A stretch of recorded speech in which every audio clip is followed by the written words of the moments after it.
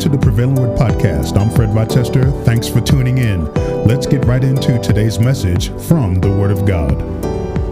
Please open up your Bibles to the book of Matthew, the 5th chapter, and we will begin at verse 13, salt and light. Matthew chapter 5, beginning at verse 13. You are the salt of the earth, but if the salt loses its flavor, how shall it be seasoned? It is then good for nothing, but to be thrown out and trampled underfoot by men. You are the light of the world. A city that is set on a hill cannot be hidden.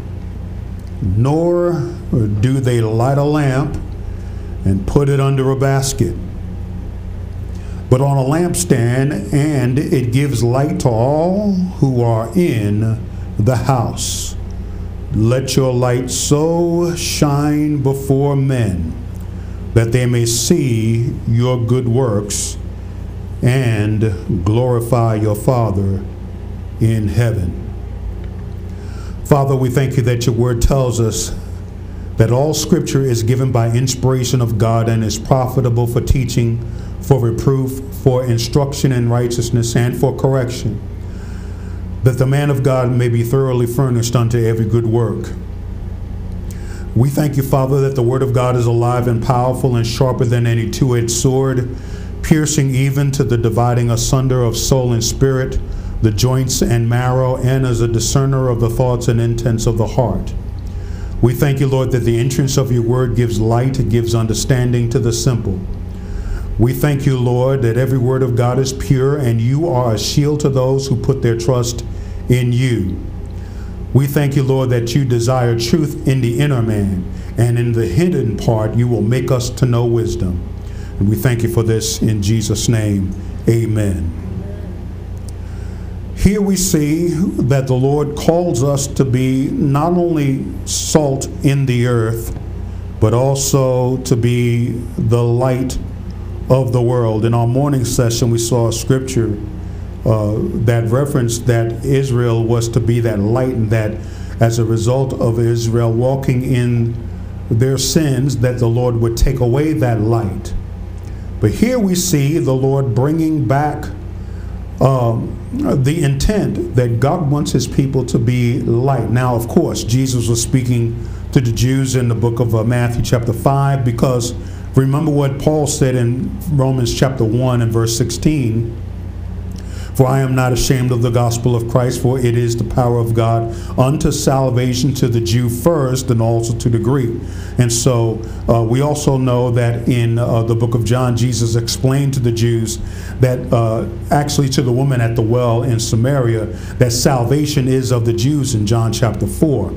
And so the Jews were to resume that light, but only if they believed in the Son. But they rejected the Son of God. They rejected this light. And now we see John chapter 10 come into play, where Jesus said, I have sheep that are not of this fold. Them too I must bring in.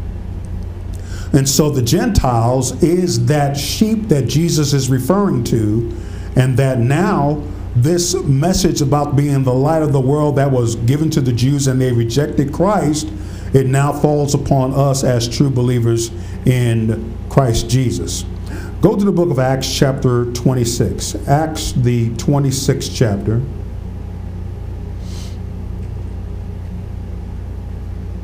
And here we see Paul standing before the Gentiles, giving him his discourse or a recount of the call of Christ on Paul on the road to Damascus. Look in Acts chapter 26, beginning at verse 12. While thus accompanied, as I journeyed to Damascus with authority and commission from the chief priests. In other words, Paul requested letters to go and pursue Christians in Damascus, and he was granted the letters, and he was commissioned by the chief priests. Verse 13, at midday, O king, along the road I saw a light from heaven, brighter than the sun. Now we know that the Bible tells us in the book of James chapter 1 and verse 17 that every good gift and every perfect gift comes down from the Father of lights. So the Lord is the ruler of the lights, and he will not allow the lights that he created outshine him. So on the road, Paul saw this light from heaven brighter than the sun. Now we all know that if we were to look up into the sun with our naked eye, and you're not supposed to do that because it could do damage to your retina, that when we look at that light, that it will do damage. But there was a light that was shining brighter than the midday sun.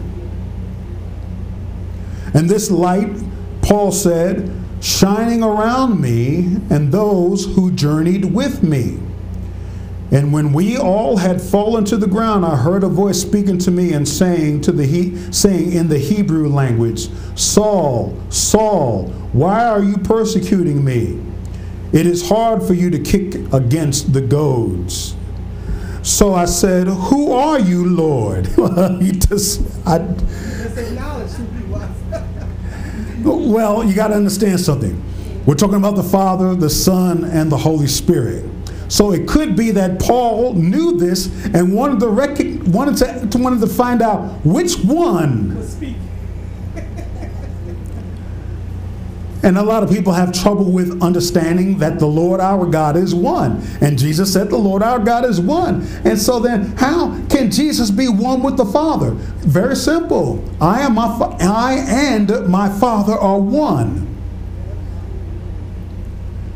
All right? So you're equal with God, but in terms of preeminence, you have God the Father, God the Son, God the Holy Spirit. Three distinct persons. Not its, things, force, power. No, persons. Remember what it says in the book of Genesis chapter 1. Let us make man in our image. You see, we're made up of three separate parts, or tripartite, if you will. We have a spirit, which is our breath, which came from God, that gives us life. We have a soul, which makes up and comprises of our emotions, of our will, of our intellect, and of our personality. And we have a body, which is the container that allows us to travel on this physical earth. So we're made up of three things, yet we're one. With three distinct things, yet we're one. Just like God the Father, God the Son, God the Holy Spirit, they're one. Now people will say, well, I just don't understand. Well, you'll get used to it. You just need to hear it often. So who are you, Lord? And he said, I am Jesus. So he identified the Lord that appeared to him in this light that is shining brighter than the midday sun. I am Jesus whom you are persecuting. Now notice that when you persecute me, you're persecuting the Jesus within me. Now remember what John chapter 15 says. John chapter 15 says that the world hates you, but know that it hated me before it hated you. So whenever you're persecuting a child of God, you're persecuting Jesus. Now here's a warning. It would be better that a millstone be hung around your neck and you be cast into the sea than to harm one of these little ones. So whenever you're persecuting a child of God, you're persecuting the Christ that is in that child of God. You're persecuting me. Is it hard? It is hard for you to kick against the goads. So I said, who are you, Lord? And he said, I am Jesus whom you are persecuting. But rise or stand on your feet, for I have appeared to you for this purpose. Now, Jesus can appear to anyone at any time, and there's nothing you can do about it. But Jesus appeared to Paul. Now, a whole lot of people say, well, that's it. There's no more appearances. Well, you got to be very careful of that. Because if he decides to appear to people, what are you going to do about it? There's nothing you can do about it. Well, I just don't believe it. We'll just stay with the scriptures. Well, that's fine. Stay with the scriptures. But, you know, he is, remember one thing. He is God. and he can appear anytime he wants to. So who are you to tell God the rules by which he appears? In fact, the scriptures tells us in the book of 1 Corinthians that who has instructed him? Since when we instruct God? We don't. So he came and said, for I appeared to you for this purpose, to make you a minister and a witness both of the things which you have seen and of the things which I will yet reveal to you. I will deliver you from the Jewish people as well as from the Gentiles, to whom I now send you. To open for what purpose? To open their eyes in order to turn them from darkness to light. And that's the whole purpose of the gospel. The whole purpose of the gospel, when it is preached, is to turn people from darkness to the light. And from the power of Satan to God. So now we know who's behind the power of darkness. Satan is. And we now know who is Lord over the light. God is. Why? Because what we saw in James chapter 1 and verse 17, that every good gift and every perfect gift comes down from the Father of lights. So to turn people from the power of Satan to God, that they may receive, and here's the purpose, that they may receive forgiveness of sins and an inheritance among those who are sanctified by faith in me, in Jesus. The inheritance is not talking about a house, a car, money, clothing, things of that nature. It's not talking about that. The inheritance is our eternal inheritance in Christ. In fact, go to the book of Romans chapter 8. Romans, the 8th chapter.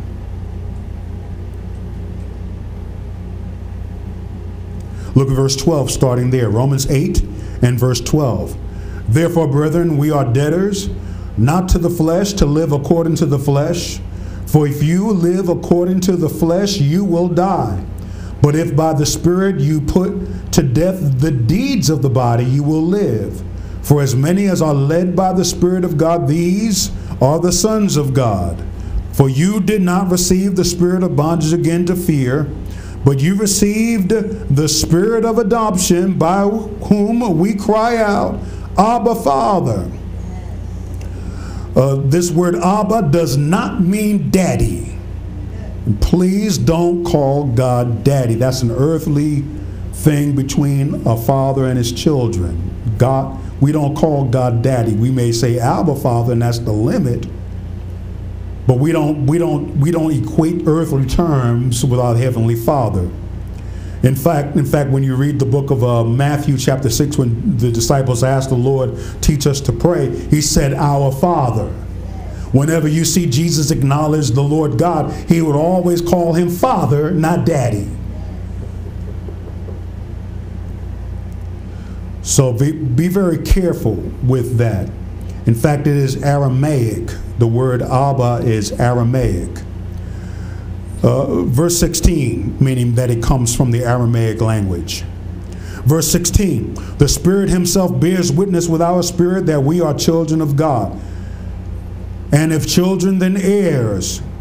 Heirs of God. See, if you're heir, you receive an inheritance. If you're in Christ, you receive an inheritance. So the inheritance is not house, it is not cars, it is not money, it is not clothing.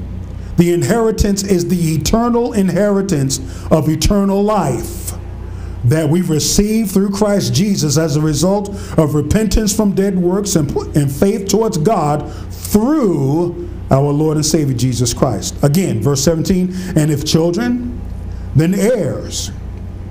If you're a child of God, you're an heir. Heirs of God and joint heirs with Christ, if indeed we suffer with him, that we may also be glorified together. So, go back to Acts chapter 26, look at verse 18 again. Paul's assignment from the Lord Jesus Christ, because remember, Jesus is the head of the church, And being that he is the head of the church, he is the one that distributes the ministry gifts to the church, pulling people out of the body to minister to the body. And so Paul's assignment as an apostle to the Gentiles will be simple. The simplicity of the gospel, y'all. It is simple: to open their eyes in order to turn them from darkness to light, and from the power of Satan to God, that they may receive forgiveness of sins and an inheritance among those who are sanctified by faith in me, meaning in Christ. Go to Colossians chapter 1. Colossians chapter 1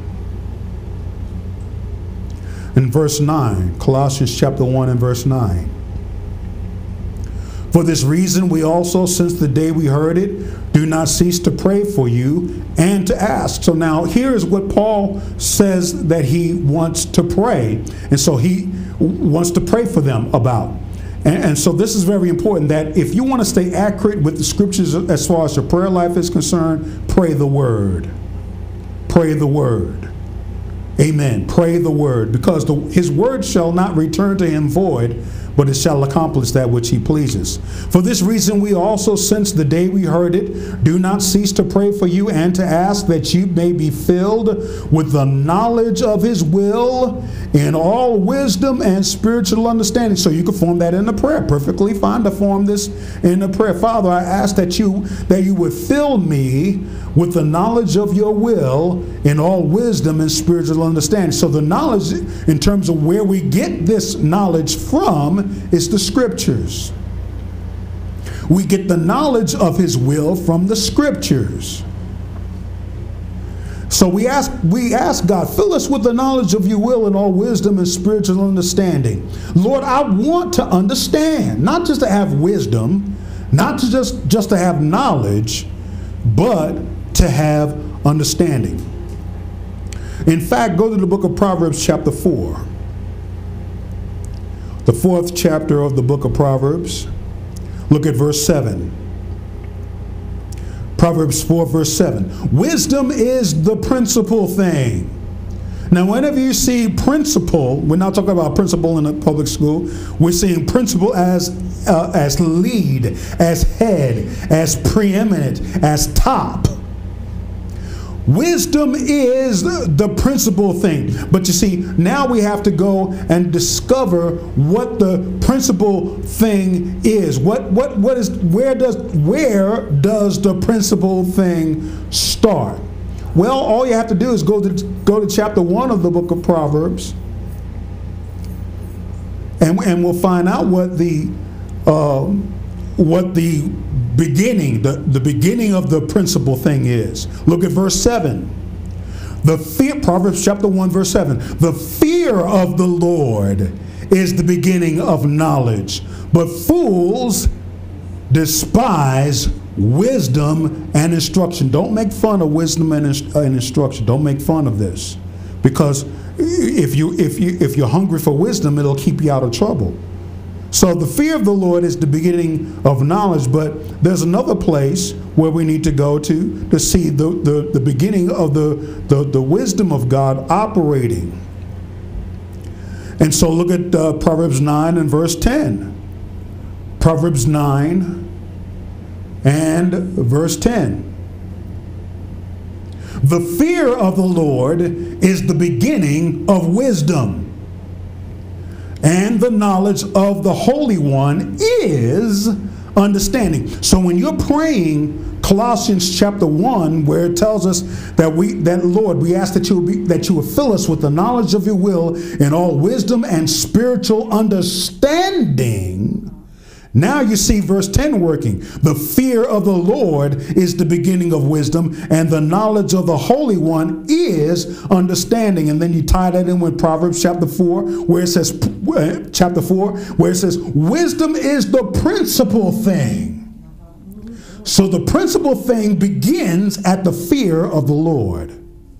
The fear of the Lord is the beginning of knowledge. The fear of the Lord is the beginning of wisdom. And the knowledge of the Holy One is understanding. But don't despise Wisdom and knowledge. Don't despise them. Don't despise it. Don't say, I don't want to listen. Here you are doing some things, and the Lord instructs you out of his heart, out of the word of God. And he said, don't do that. And he said, I'm not going to pay attention to that. I'm just going to do it. And God says, I warned you. Go ahead. Wisdom says, I warned you. And then you go ahead and do that. Man, I wish I had listened. I mean, how many of us have ever said that after we thought about it and we went ahead and did it, but the Spirit of God warned us not to, and the wisdom in us told us not to. Oh, I'm going to do it anyway, and you did it, and he says, I wish I hadn't listened.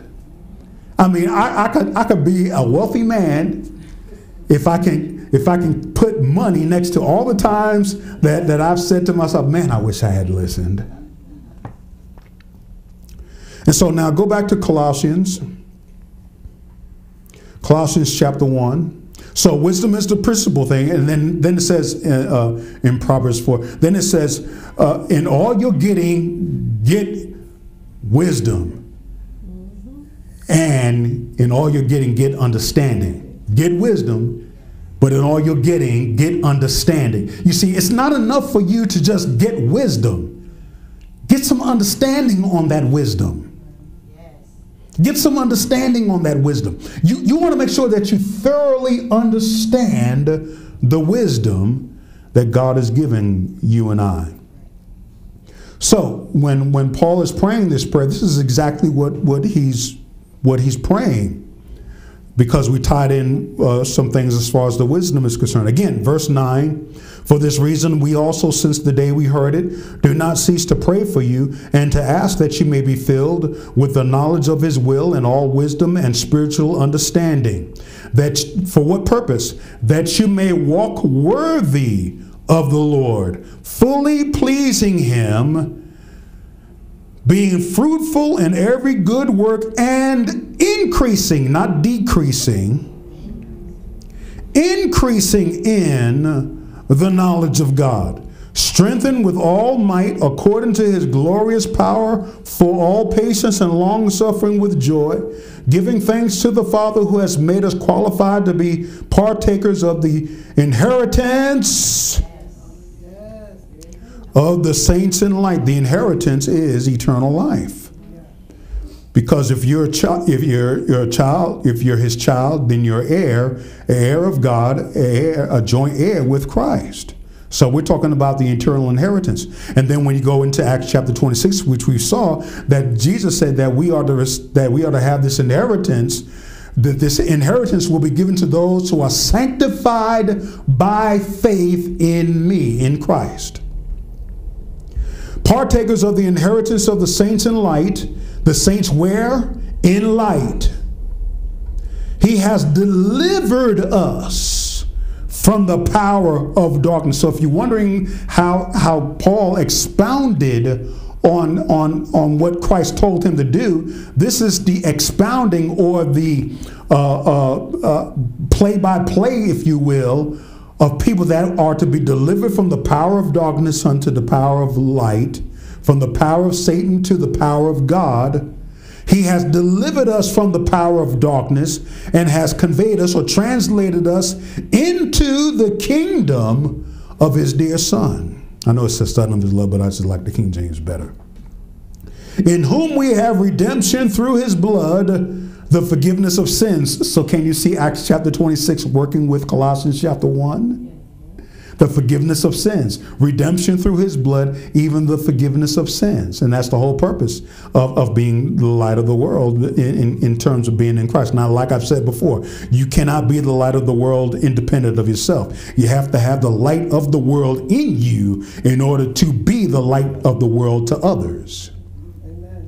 You have to have the light of the world in you in order for you to be the light of the world to others, because they need to see Christ in you, and that will draw them to the light. That's why Jesus said, don't hide your lamp under a basket, but put it on the table for everyone in the house to see. That's why we can't be ashamed of him. We can't be ashamed. We got to let it shine. I mean, if you're really, you know how we usually make some wild prayers. Lord, I want to go into the deep places with you. I want to go deep in you. And God's like saying, you don't know what you're asking.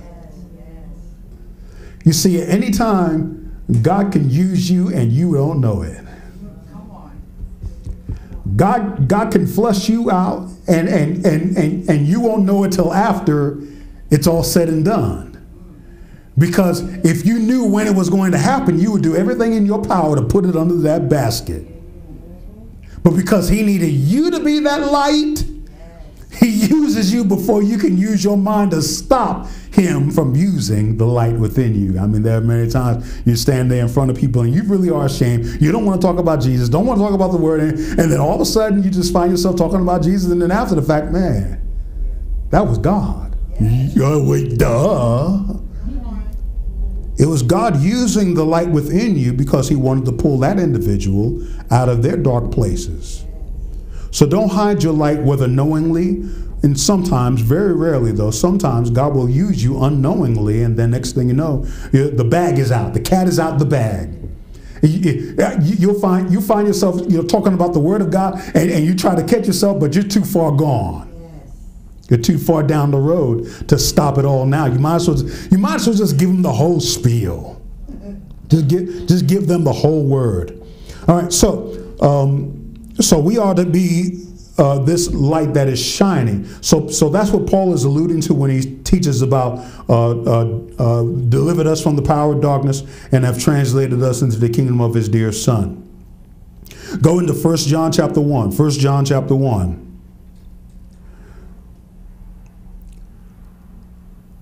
All right, look at verse 5. 1 John chapter 1, verse 5. This is the message which we have heard from him and declare to you, that God is light, and in him is no darkness at all. I mean, that was evident on the road to Damascus with Jesus, that his light shined brighter than the sun. You know, at midday his light shined brighter than the sun. So here there is no darkness in him at all. If we say that we have fellowship with him and walk in darkness, we lie and do not practice the truth. So we have to be very careful not to be found as an individual walking in darkness, and then we say, well, we are the light. You know, you can't be both. You can't be in darkness and you can't exercise light at the same time. You're either one or the other. If we say that we have fellowship with him and walk in darkness, we lie and do not practice the truth. But if we walk in the light, as he is in the light, we have fellowship with one another, and the blood of Jesus Christ, his Son, cleanses us from all sin. So never get into that position that you committed sin and that you're hopeless and that God is done with you and that he'll never use you again. Well, get cleaned up. Get cleaned up. I mean, my life as well as many other people's lives are an example. Boy, were we in darkness. But God's mercy and grace cleaned us up. We finally took a bath. Here we are stinking up the place, stinking up the house of God with sin, and then we finally come to our senses, just like the prodigal son. The prodigal son came to his senses. And he said, I'm going to go back to my father and tell him that I've sinned against heaven and against you. Make me one of your hired servants, for I'm not worthy to be your son. But what did the father do? He saw the repentance. He saw the repentance, and he ran and he kissed him. Look, I know Brother Man was filthy. Brother Man was dirty. Dirty man. Brother Man had body odor on top of body odor. He didn't have a chance to wash up so that way his father can kiss a clean face. The father kissed him in the condition that he was in, because he repented first. And then he said, kill the fatted calf. Bring a robe on him. As filthy as he looked, bring a robe. Put a ring on him. For my son that was once dead is now alive.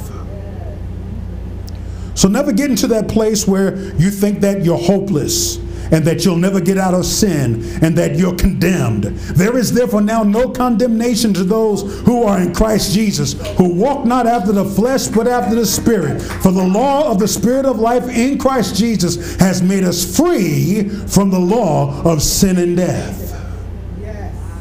Never get into that position. I'm helpless. It's over. I'm done. And then you walk away forever, knowing that you're still alive. Because see, if you're still alive, you still have a chance. God is not the God of a second chance.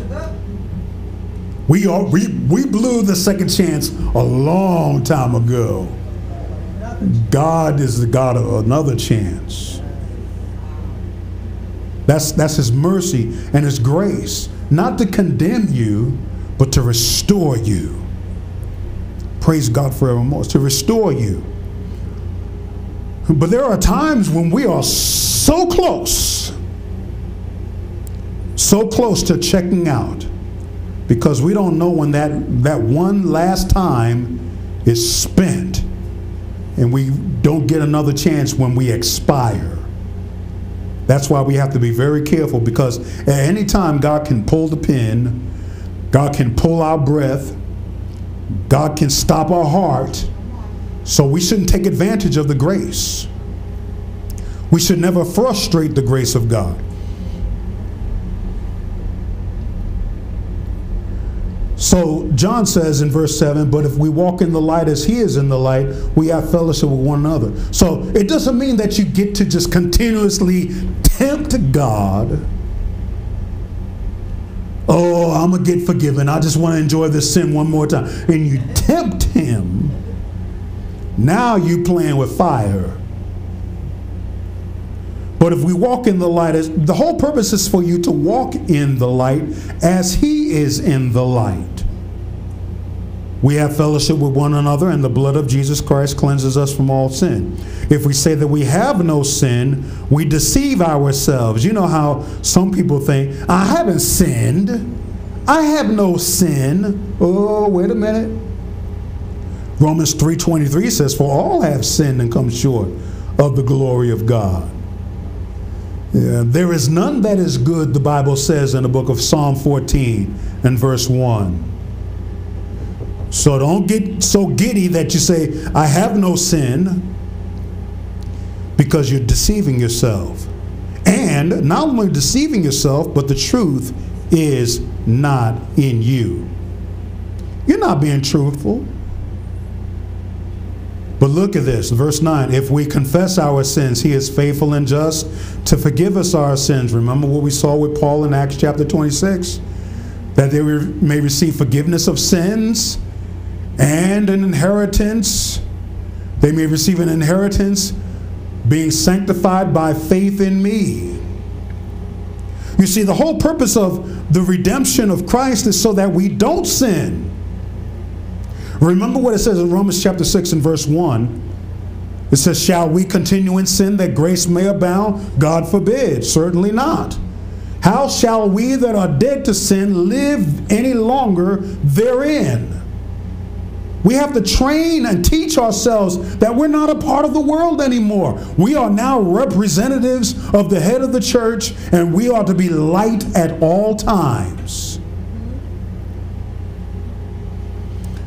If we confess our sins, he is faithful and just to forgive us our sins and to cleanse us from all unrighteousness.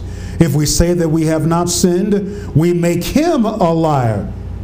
Can you see the difference between what it says in verse 8 and verse 10? If we say that we have no sin, we deceive ourselves. So if you have no sins, that means that you're perfect. And we all know that none of us is perfect. But here, verse 10 is the differentiation between the two. If we say that we have not sinned, we make him a liar. We call God a liar. You sin, and then you tell him, I have not sinned. Well, you're making him a liar. You're making God a liar, and guess what? His word is not in you. So, we are to walk in the light as he is in the light. Go to John chapter 14, because remember what we saw in verse 5, I believe, of 1 John 1, that in him is no darkness at all. All right, so when Jesus appeared to Paul on the road to Damascus, he shone brighter than the sun. Here in John chapter 14 and verse 30, I will no longer talk much with you. For the ruler of this world is coming, and I love this, and he has nothing in me. And he has nothing in me. You see, when we're developing in the walk of God, when we're walking with Jesus, it is to the point that the enemy has nothing in us. Because there's nothing in Christ. There's no darkness in him at all. And if we walk in the light as he is in the light, we have fellowship with one another, and the blood of Jesus Christ cleanses us from all sin. And so there's a maintenance of this light. It is not just to have the light. It is not just to be in possession of the light, but it is also the maintenance of this light. So just like Jesus said of Satan, he's coming, but he has nothing in me. That's the place where we need to be. He has nothing in Christ. Therefore, our aim is for Satan to have nothing in us. Go to the book of Luke chapter 11. Luke, the 11th chapter. We're going to see what is written in Matthew chapter 5, verses 13 and 14 in a slightly different way in Luke chapter 11, verse 33. Luke 11, verse 33, no one, when he has lit a lamp, puts it in a secret place or under a basket, but on a lampstand, that those who come in may see the light. I mean, just imagine somebody knocks on your door and it's dark inside. And you tell them, come in. And they're like saying, but I can't see. So what are you going to do? You're going to turn on the lights. And that's the same with Christianity. Same thing with Christ in us. People want to come in, but if your house is dark, they can't see where they're going. So what does a person do? They put it on a lampstand that those who come in may see the light.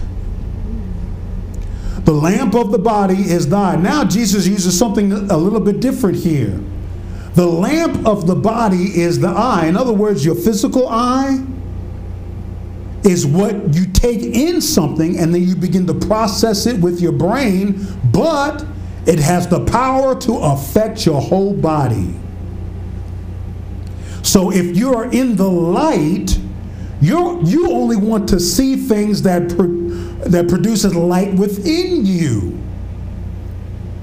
Therefore, the lamp of the body is the eye.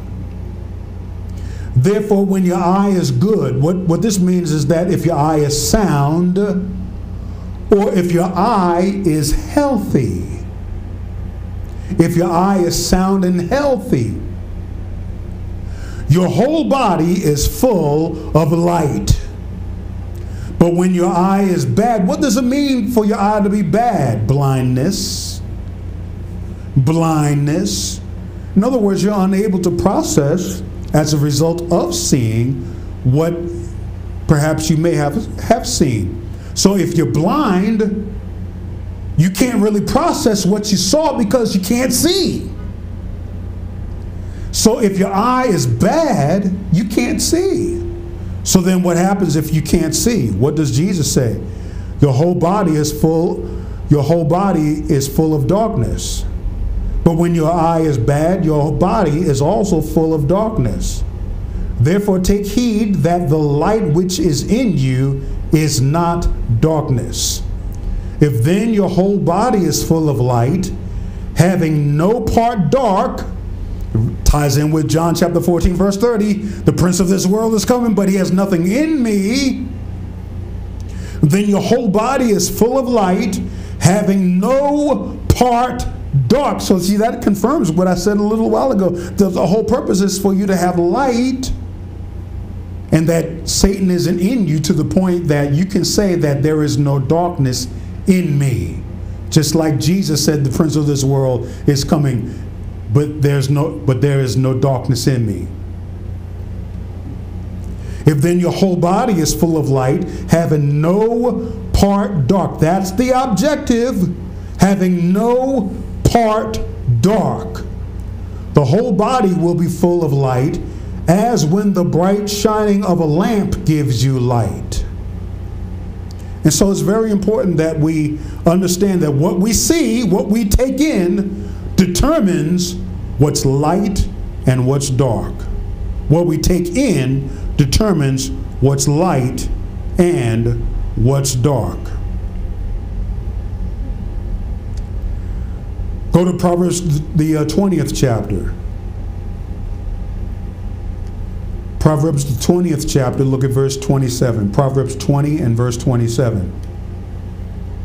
The spirit of man is the lamp of the Lord, searching all the inner depths of the heart. The spirit of man is the lamp of the Lord, searching all the inner depths of the heart. So what is the inner man searching? What is this lamp searching? What is it searching? It's good to know that we are that our spirit man is always searching. We're always searching for something, right? Well, if we're children of light, we should be allowing the word to search us. The Lord is providing that light within your spirit man to search all the depths. Remember that we ought to have no part dark, right? So the word in us is searching for that dark part to make it light within us. Go to Psalm 119. Psalm 119 and verse 105. Psalm 119 verse 105. Your word is a lamp to my feet and a light to my path. So when you tie this in with Proverbs chapter 20 and verse 27, that the spirit of man is the lamp of the Lord, searching all the inward parts of the belly. Well, searching all the inward parts of the belly. Well, what is this searching? It is taking the word and searching in you to make sure that you have no part dark. No part dark. And that's why the word is constantly examining us. Constantly examining us. Your word is a lamp to my feet and a light to my path. You want to see where you're going, right? Allow the word entrance. Allow the word entrance. You're in Psalm 119. Go to the 130th verse. Allow the word entrance now. Allow the word entrance. Psalm 119 verse 130. The entrance of your word gives light. It gives understanding to the simple or the gullible. You see, I like what Jesus said here in the book of Revelation, as far as the Laodicean church. In fact, go to the book of Revelation, chapter 3, and verse 14.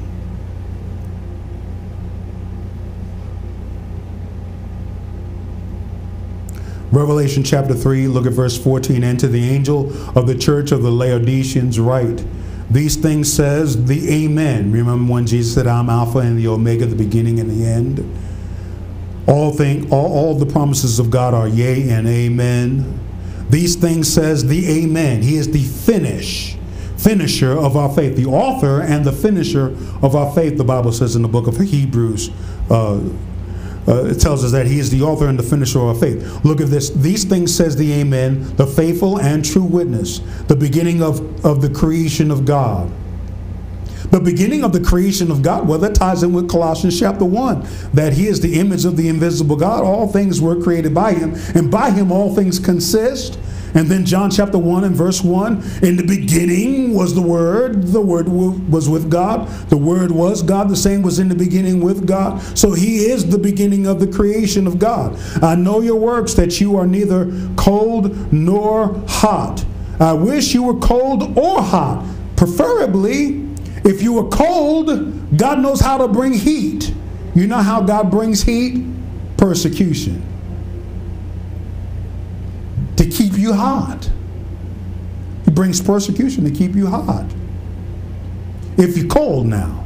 Now, if you're already hot, you don't have to worry about it. You're going to be persecuted whether you're cold or hot. Doesn't make a difference. But I wish you were either cold or hot, Jesus said. So, brethren, because you are lukewarm, so then, because you are lukewarm and neither cold nor hot, you're neither one of those things. They're in the middle. You see, in politics, you have left center and right center. But we're not here to engage in politics. With the word, we're not supposed to be left center or right center. We're supposed to be dead in the middle. Either cold or hot, but preferably hot. We're not supposed to be in the middle as far as lukewarm is concerned. We're not to be lukewarm. But because you are lukewarm and neither cold or hot, I will vomit you out of my mouth. Soup is supposed to be hot. Soup is supposed to be hot.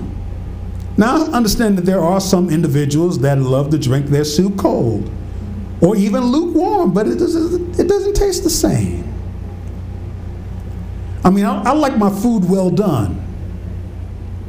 I don't like my eggs over easy. It's running all over the place. Nah. Some people like that, but I'm not like that. But as far as spiritual is concerned, God does not want us lukewarm. I wish you were either cold or hot. If you're cold, I can make you hot. If you're hot, stay hot. But because you say, I am rich, have become wealthy, and have need of nothing, and do not know that you are wretched, miserable, poor, blind, and naked. You see, whenever you have those individuals that always have those confessions about I'm rich, I'm wealthy, I don't need nothing, here Jesus is identifying them as wretched, miserable, poor, blind, and naked. Because your mind is on earthly things. It's not on heavenly things. It's not on Christ. It's all on how much money you can get, how much riches you can get, how many houses you can have. You can only live in one at a time. How many cars you have. You can only drive one car at a time. I counsel you to buy from me gold refined in fire, that you may be rich, and white garments, that you may be clothed, that the shame of your nakedness may not be revealed, and anoint your eyes with eye salve, so that you may see. As many as I love, I rebuke and chasten. See, that ties in with the book of Hebrews chapter 12. Because if he didn't love you, he wouldn't chasten you. If our parents didn't love us, they wouldn't beat us. They would applaud us running around like fools in Times Square. Man, I remember one parent. She wasn't no more saved than the man in the moon. But she saw her child on TV acting a fool. And she got up and says, I know that's my son. And she got up and did old school on him. She didn't care how big he was. She beat him like my mama would beat me. I mean, look, I don't care how old they get. They acting a fool. You as a parent got every right to stop them and beat the living daylights out of them. Half kill them as my I'm going to half kill you. You got every right, because if you didn't love your child, you wouldn't even bother. You would sit there and let the worst happen to them. But you see, in giving them the discipline that they need, what you're doing is that you're preventing three things from happening. Number one, visiting their grave. Number two, visiting them in prison. Or number three, visiting them while they're homeless on the street with a plate of food to feed them. You'll avoid those three things if you discipline your child. You know your child is up to doing wrong and you don't discipline them, you don't love them. So as many as I love, Jesus says in verse 19, I rebuke and chasten. Therefore be zealous and repent. Behold, I stand at the door and knock. He's not standing at the door of the sinner. He's standing at the door of those that profess to be righteous. Behold, I stand at the door and knock. If anyone hears my voice and opens the door, I will come in to him and dine with him, and he with me. To him who overcomes, I will grant to sit with me on my throne. Here's the reward. He shows the discipline, and as a result of the chastening, he shows the punishment. He gives the punishment, but here's the reward for those that overcome. I will grant to him with me. I will grant to sit with me on my throne, as I also overcame and sat down with my Father on his throne. He who has an ear, let him hear what the Spirit says to the churches. So the entrance of his word gives light. It gives understanding to the simple. Go to the book of Ephesians chapter 1. Ephesians chapter 1. Look at verse 17. Ephesians chapter 1 and verse 17. Remember the theme of the fact that we have come out of darkness and into his marvelous light. We have been delivered from the power of darkness and have been translated into the kingdom of his dear Son. Look at the same theme that we see Paul give in terms of the spirit of wisdom and revelation in the knowledge of him. Look at verse 17 in Ephesians chapter 1. That the God of our Lord Jesus Christ, the Father of glory, may give to you the spirit of wisdom and revelation in the knowledge of him. The eyes of your understanding being enlightened. Now remember what we saw in the book of Luke chapter 11 when Jesus said that if our eye is good, then our body will be full of light. That the eyes of your understanding being enlightened, that you may know what is the hope of his calling, and what are the riches of the glory of his inheritance in the saints. And again, I want to point out that it's not talking about house, money, cars, or clothing. It is talking about your eternal inheritance in Christ as far as the new birth is concerned, because it ties in with the book of Acts chapter 26 and verse 17, that Jesus wants to have an inheritance by those who are sanctified by faith in me, in Christ. So this is the same theme of inheritance. And what is the exceeding greatness of his power to us who believe? What is this power to us who believe? This is not talking about ministering power to others, but the power of the resurrection that is in Christ that is now in us. Because Paul wrote in Philippians chapter 3 that we have not yet apprehended, or I have not yet apprehended, that the power of Christ, in 2 Corinthians chapter 12, Paul said that the power of Christ may rest upon me. But in that passage where in Philippians he speaks of that I may know him and the power of his resurrection. That's the eternal life that is working on the inside of us. We ought to know the power of his resurrection, because that ties in with Romans chapter 6. That we were buried with him in baptism, and that we were raised up, that we may walk in newness of life. That's the eternal inheritance that is working on the inside of us.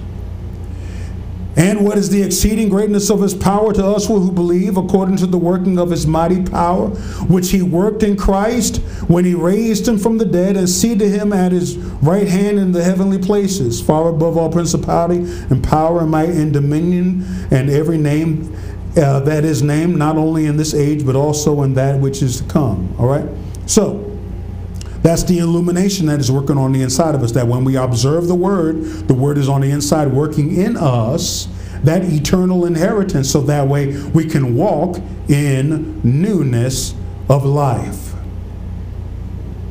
Go to John chapter 3. John chapter 3 and verse 18. John, the Gospel of John chapter 3 and verse 18.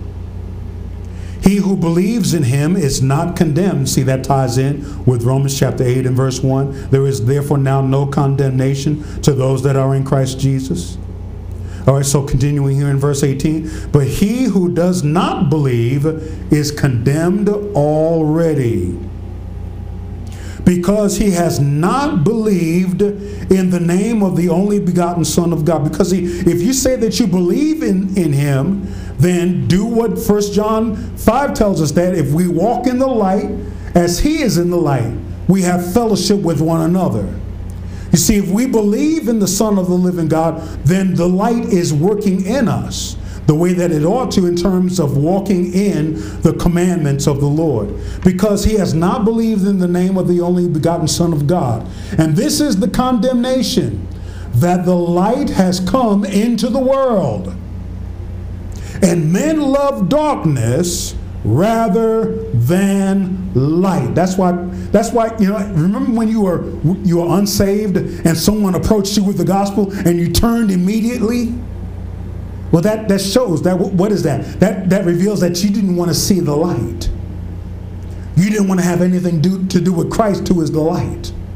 But now that you're in Christ, man, we all up in this light. We're all up in this light. And this is the condemnation, that the light has come into the world, and men love darkness rather than light, because their deeds were evil. And everyone practicing evil hates the light. So that's why we have to check ourselves. Because if you're practicing evil, you hate the light. But if you're practicing righteousness, you love the light. For everyone practicing evil hates the light, and does not come to the light, lest his deeds should be exposed. But he who does the truth comes to the light, that his deeds may be clearly seen, that they have been done in God. And so that's why you need to take with a grain of salt anyone that says, I'm a Christian, but you know they're living in sin. Take with a grain of salt everybody that says, I'm a Christian, but they still sleeping with their boyfriend. You got to watch individuals that are Christians in name only. If we name the name of Christ, we depart from iniquity. If we name the name of Christ, we depart from iniquity. In fact, go there in 2 Timothy. 2 Timothy.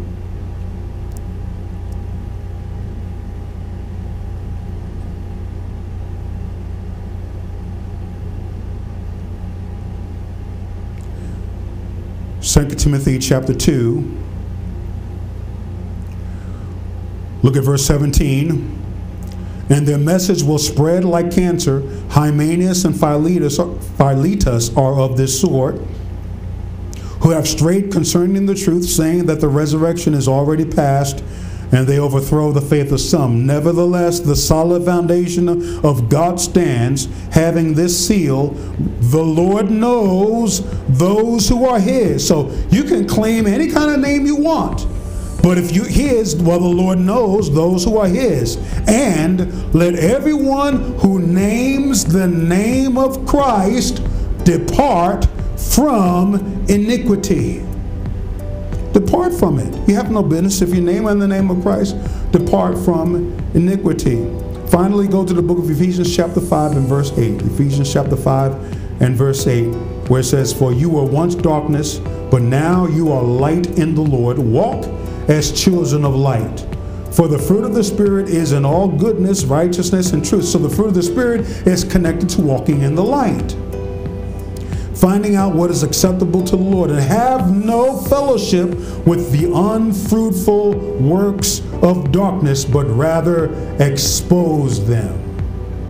You've been listening to the Prevailing Word Podcast. We're on Apple Podcast, Amazon Podcast, Spotify, and Spreaker. The Minister's Crucible and Prevailing Word Live is on YouTube.